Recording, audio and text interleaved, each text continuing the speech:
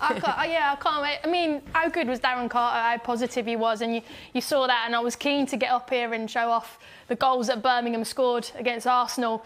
And I think it's about noticing, on Monday Night Football I said about throw-ins, and this can be an attacking weapon, and I think that's what he did. He's mentioned previously to me about isolated areas, and this is where they got their goal from. Again, numbers in and around, you know, they're winning first balls, second balls, key players here winning it around here. And this is where they get their joy. And they're playing it off, and then there's runs and threats in behind. And there's some key detail in this, and it's a great touch across. And the finish is, like Sue said, it's really difficult when you've got all the time in the world. But this is more the tactical view now. So I want to highlight here, they're very narrow. There's your threat in the isolating area.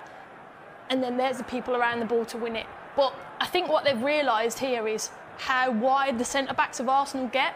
And I think it's a weakness. So when they give the ball away, they're in a really vulnerable situation, and you see the run then, it's a brilliant run in behind from Smith, and what she does to get onside is brilliant. Quinn anticipates, they're front-footed, they're aggressive, there's numbers around it, and then you see again the run in behind is brilliant, the timing of the run, how she peels off the back shoulder. We'll use this one, that's a better one. She peels off the back shoulder and then runs in. Get my little arrow right, we'll do it there. Live TV, it goes wrong. But the running behind and then the pass through, split in half. And this is an issue for Arsenal where, like I said, the two centre-backs are completely out of the game, and then it's a credit to the finish. But that's all detail. They've recognised that. They've swarmed a throw-in. It's a brilliant finish, but swarmed a throw-in, recognised that the two centre-backs split open, and they've really capitalised on it. Now, the second goal again, and he mentioned, Sari, about in the deeper area. Now, they've gone a bit long on here, but this is what I really like. I mean, that's a great touch, by the way.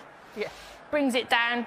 They've got a threat. Now, this is a team that haven't scored many goals, and as it runs on, you'll see how many bodies they get forward. But he mentioned about Surrey being a little bit deeper. She's in the 8th position, and it's not necessarily her strength. He's highlighted that. But again, look how many numbers they've got forward. So this is a team bottom of the table, allegedly, against a top team. And then she picks it up, and then it's about being positive. She could play out here, but no, what I love about it is she goes, no, I'm actually not an 8 now, I'm a 10, I'm going to be positive, take people on, my manager's giving me all the confidence, sets it off, and I'll show it in the next clip, the next run, but she doesn't just admire a pass, gets in there and gets a reward. Now there's detail again behind it that you'll see in this run.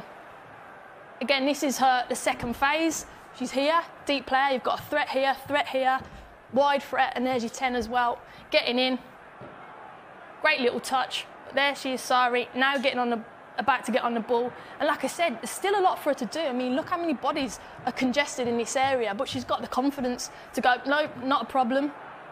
Takes them on, being positive again. Defending's poor from Arsenal.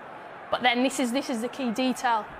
She runs off the back shoulder of Kim Little and doesn't react on them, and she gets in there, and that's what she does. That's where the space opens up.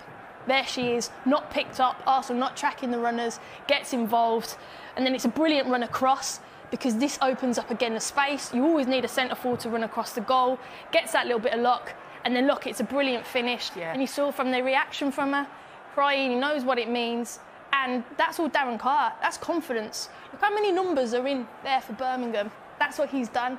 And I'd love to go and put my boots on for him, because that's what you need. When you're down there, you need a manager that believes in you. He's come and he's done that. Yeah, you can see it. And all playing with their shoulders back as well. As you were saying, Rianne, beforehand, such a difficult thing to instill so quickly in a side that are struggling.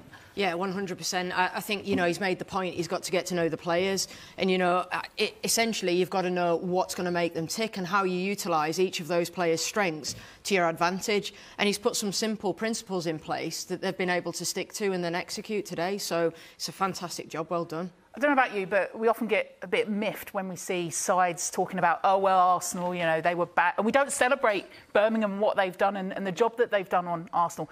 And we saw it, Sue, didn't we, against Leicester when they played Arsenal as well. Early on, they had chances. This time, Birmingham punished them. You're right, and I think that I was actually doing that game, and I was saying if Leicester had just took those opportunities, if they'd just been clinical, could it have been a different game? And that's exactly what Birmingham were. They got themselves into good positions, but then they finished off, and it was that about, can you commit more bodies forward? Can you be positive with the run? Instead of just the safe pass, because I think that's easy when you're down there and you're struggling. You try to be safe, but can you be brave? Can you face forward and go forward and commit players forward? And that's what they did ever so well. But then when they got themselves into that opportunity in front of goal, they finished off and it was a different game.